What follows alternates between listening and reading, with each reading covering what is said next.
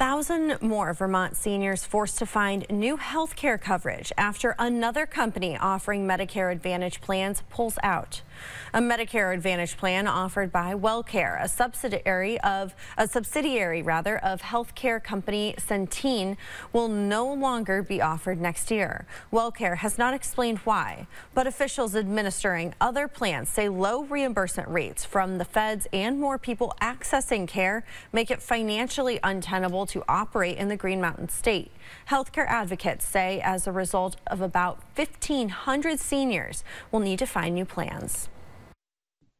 Due to the significant changes that are happening for Medicare Advantage plans here in Vermont, it really makes sense for Vermonters to be extra careful if they're contemplating buying a Medicare Advantage plan.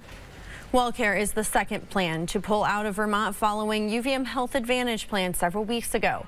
Open enrollment for Medicare is underway right now and runs through December 1st. If you're looking for new plans, we have resources on our website, WCAX.com.